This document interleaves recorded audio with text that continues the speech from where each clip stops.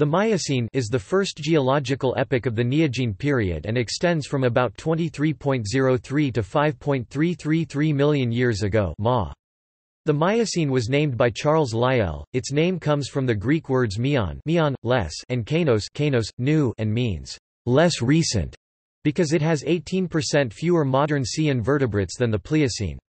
The Miocene is preceded by the Oligocene and is followed by the Pliocene. As the Earth went from the Oligocene through the Miocene and into the Pliocene, the climate slowly cooled towards a series of ice ages. The Miocene boundaries are not marked by a single distinct global event but consist rather of regionally defined boundaries between the warmer Oligocene and the cooler Pliocene epoch. Apes arose and diversified during the Miocene, becoming widespread in the Old World. By the end of this epoch, the ancestors of humans had split away from the ancestors of the chimpanzees to follow their own evolutionary path 7.5 to 5.6 million years ago. As in the Oligocene before it, grasslands continued to expand and forests to dwindle in extent. In the seas of the Miocene, kelp forests made their first appearance and soon became one of Earth's most productive ecosystems. The plants and animals of the Miocene were recognizably modern. Mammals and birds were well established. Whales, pinnipeds, and kelp spread. The Miocene is of particular interest to geologists and paleoclimatologists as major phases of the geology of the Himalaya occurred during the Miocene, affecting monsoonal patterns in Asia, which were interlinked with glacial periods in the Northern Hemisphere.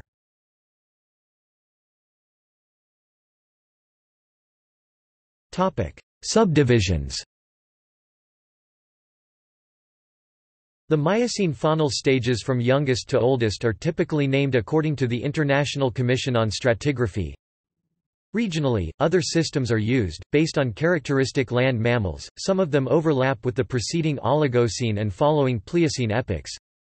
European land mammal ages: Tyrolean 9.0 to 5.3 ma, Valesian 11.6 to 9.0 ma, Asteracean 16.0 to 11.6 ma, Orleanian 20.0 to 16.0 ma, Agenian 23.8 to 20.0 ma. North American land mammal ages: Hemphillian 10.3 to 4.9 ma, Clarendonian 13.6 to 10.3 ma, Barstovian 16.3 to 13.6 ma, Hemingfordian 20.6 to 16.3 ma, Araucarian 30.6 to 20.6 ma. South American land mammal ages: Montehermosan 6.8 to 4.0 ma, Weiquarian 9.0 to 6.8 ma, Mayoan 11.8 to 9.0 ma, Leventan 13.8 to 11.8 ma,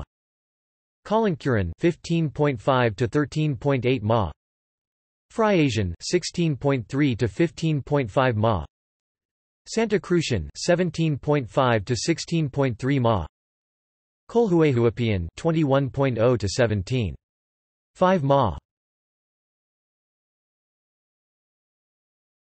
Topic: Paleogeography. Continents continued to drift toward their present positions. Of the modern geologic features, only the land bridge between South America and North America was absent, although South America was approaching the western subduction zone in the Pacific Ocean, causing both the rise of the Andes and a southward extension of the Mesoamerican peninsula. Mountain building took place in western North America, Europe, and East Asia. Both continental and marine Miocene deposits are common worldwide, with marine outcrops common near modern shorelines. Well-studied continental exposures occur in the North American Great Plains and in Argentina. India continued to collide with Asia, creating dramatic new mountain ranges. The Tethys Seaway continued to shrink and then disappeared as Africa collided with Eurasia in the Turkish-Arabian region between 19 and 12 Ma. The subsequent uplift of mountains in the western Mediterranean region and a global fall in sea levels combined to cause a temporary drying up of the Mediterranean Sea, known as the Messinian salinity crisis, near the end of the Miocene. The global trend was towards increasing aridity caused primarily by global cooling, reducing the ability of the atmosphere to absorb moisture. Uplift of East Africa in the late Miocene was partly responsible for the shrinking of tropical rain forests in that region, and Australia got drier as it entered a zone of low rainfall in the late Miocene.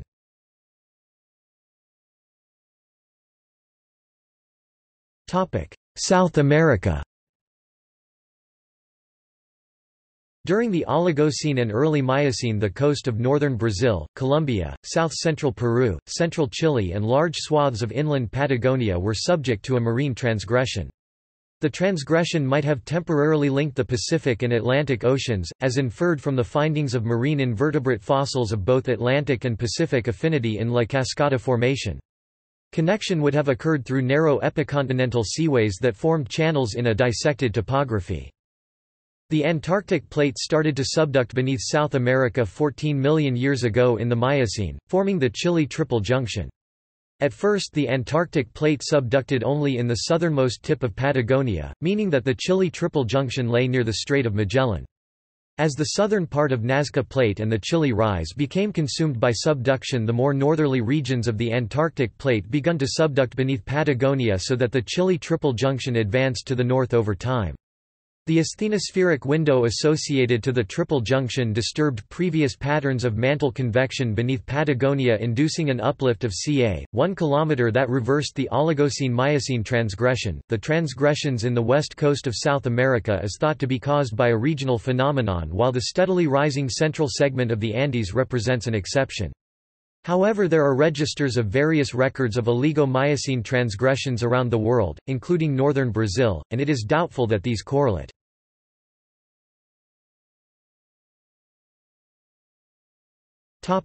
Climate.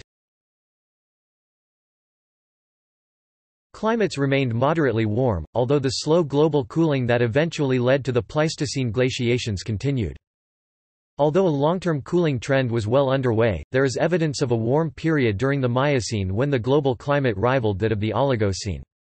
The Miocene warming began 21 million years ago and continued until 14 million years ago, when global temperatures took a sharp drop. The Middle Miocene climate transition (MMCT).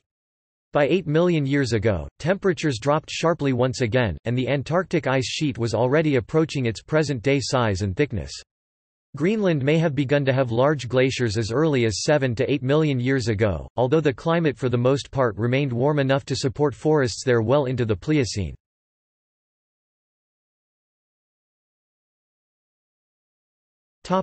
Life. Life during the Miocene epoch was mostly supported by the two newly formed biomes, kelp forests and grasslands.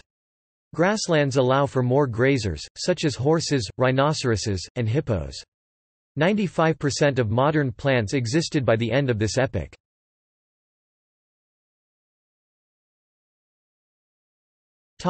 Flora.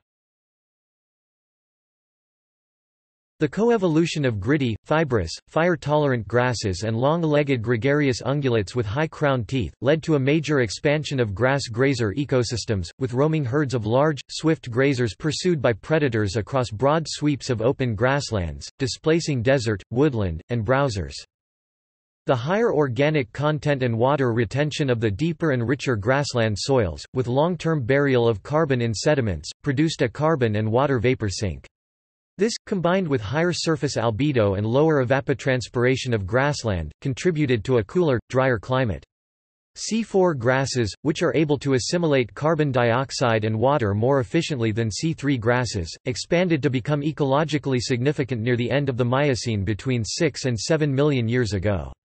The expansion of grasslands and radiations among terrestrial herbivores correlates to fluctuations in CO2. Cycads between 11.5 and 5 meters, y.a., began to rediversify after previous declines in variety due to climatic changes, and thus modern cycads are not a good model for a living fossil. Eucalyptus fossil leaves occur in the Miocene of New Zealand, where the genus is not native today, but have been introduced from Australia.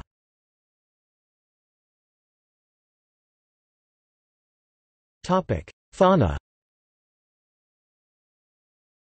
Both marine and continental fauna were fairly modern, although marine mammals were less numerous. Only in isolated South America and Australia did widely divergent fauna exist. In the early Miocene, several Oligocene groups were still diverse, including nimravids, entelodonts, and three-toed equids. Like in the previous Oligocene epoch, oreodonts were still diverse, only to disappear in the earliest Pliocene.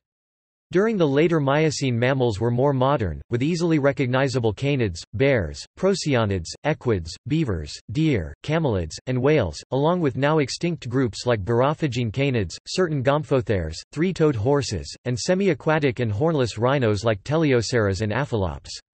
Islands began to form between South and North America in the late Miocene, allowing ground sloths like Thinobadistes to island hop to North America.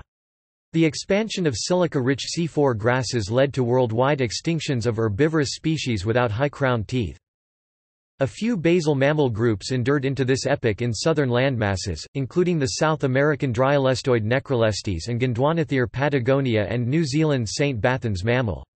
Non-marsupial metatherians were also still around, such as the American and Eurasian herpetotheriids and paradectids such as Siamopteridex, and the South American Sparacidonts.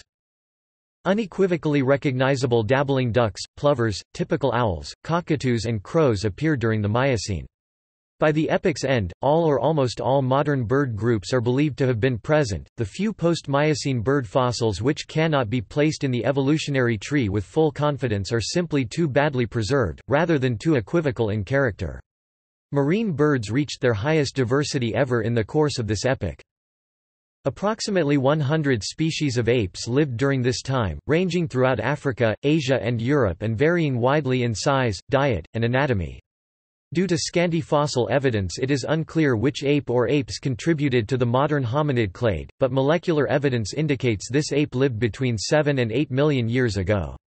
The first hominins bipedal apes of the human lineage appeared in Africa at the very end of the Miocene, including Sahelanthropus, Orrorin, and an early form of Ardipithecus A. Kadaba. The chimpanzee-human divergence is thought to have occurred at this time. The expansion of grasslands in North America also led to an explosive radiation among snakes.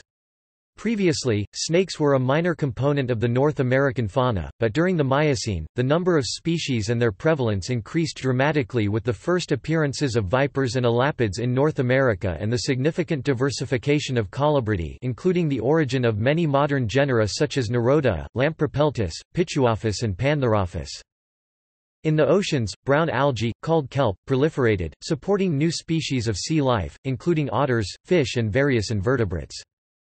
Cetaceans attained their greatest diversity during the Miocene, with over 20 recognized genera in comparison to only 6 living genera. This diversification correlates with emergence of gigantic macro-predators such as megatoothed sharks and raptorial sperm whales. Prominent examples are C. megalodon and L. melville. Other notable large sharks were C. chubutensis, Icerus hastalis, and Hemipristis sera. Crocodilians also showed signs of diversification during Miocene. The largest form among them was a gigantic caiman Parasaurus which inhabited South America. Another gigantic form was a false gharial Rhamphosicus, which inhabited modern-age India. A strange form, Morisuchus, also thrived alongside Parasaurus. This species developed a specialized filter feeding mechanism, and it likely preyed upon small fauna despite its gigantic size. The pinnipeds, which appeared near the end of the Oligocene, became more aquatic. Prominent genus was Allodesmus.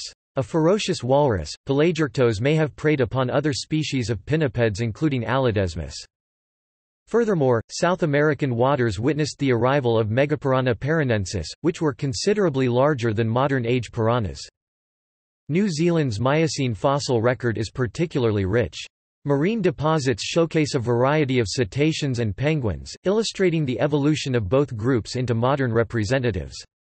The early Miocene St. Bathans fauna is the only Cenozoic terrestrial fossil record of the landmass, showcasing a wide variety of not only bird species, including early representatives of clades such as moas, kiwis and adsbills, but also a diverse herpetofauna of sphenodontids, crocodiles and turtle, as well as a rich terrestrial mammal fauna composed of various species of bats and the enigmatic St. Bathans mammal.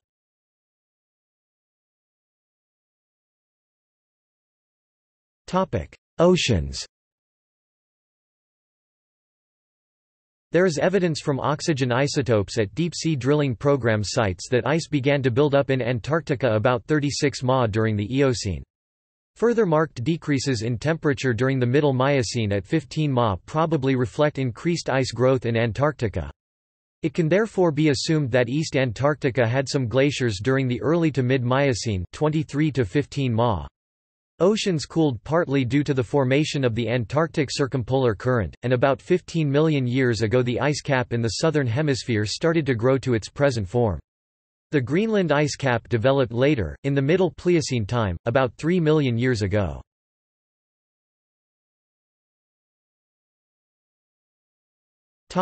Middle Miocene disruption.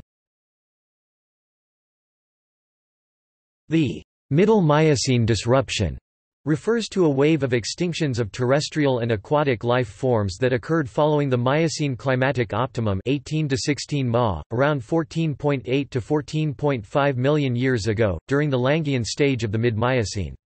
A major and permanent cooling step occurred between 14.8 and 14.1 Ma, associated with increased production of cold Antarctic deep waters and a major growth of the East Antarctic ice sheet.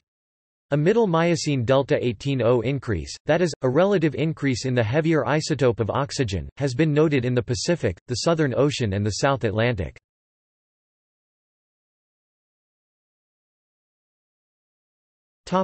Impact event. A large impact event occurred either during the Miocene 23 Ma 5.3 Ma or the Pliocene 5.3 Ma 2.6 Ma. The event formed the Caracal crater, 52 km diameter, which is estimated to have an age of less than 23 Ma or less than 5 Ma.